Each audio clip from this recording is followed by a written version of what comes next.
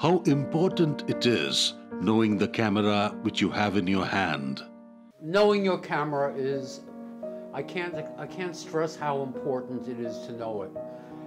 Camera is a tool that's going to help you get the photograph that you want. And if you don't know how to use your tools, it's only going to get in the way. You want to be able to take a photograph without having to think too much about how to change the settings of your camera, because if you have to spend a lot of time thinking about what to change and where it is, which button is it, it's only going to, you may miss that shot. That shot might not be there.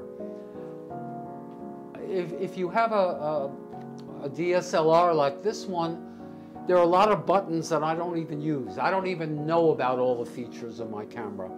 But the important ones that you should know, I mean, you need to understand the relationship between aperture, speed, and ISO.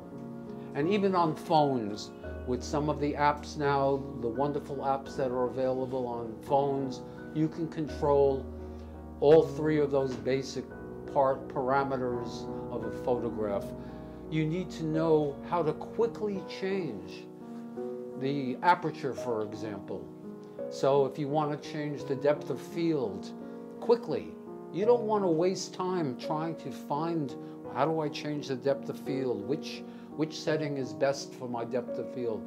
You need to know that instinctively. It's got to be part of you.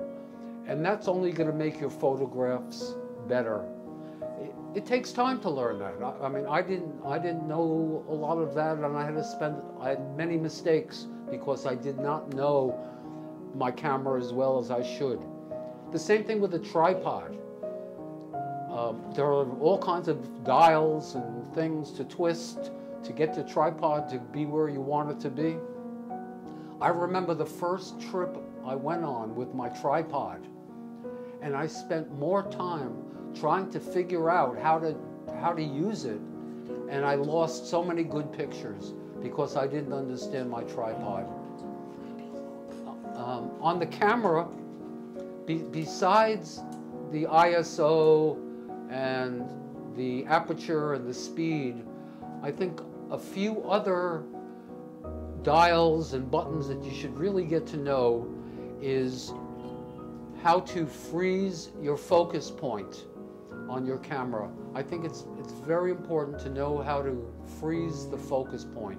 So, for example, if my subject is not directly in the center, but I want my subject to be in focus, but I want my subject to be off to the side, what I want to do is I want to focus on my subject and then freeze that focus so that the focus does not change. And then I can move my camera back to the center and my subject will still be in focus. It's very important, and it'll only make your pictures better if you know how to freeze your focus. And the same thing is true for freezing the exposure. So if you focus on your subject and then want to recompose your picture, move your camera somewhere else, you don't want the exposure to change for your subject. So you need to know which button on your camera or what setting that allows you to freeze the exposure of your camera.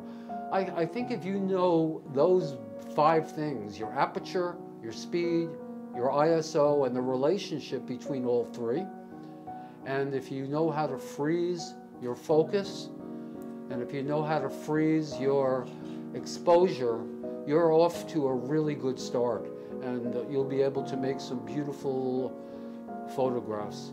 And notice that I said you'll be able to make photographs. I did not say take photographs, because what we're doing as photographers with our skills is we're making a 2-dimensional representation of what we see in our 3-dimensional world. So you're making your photograph.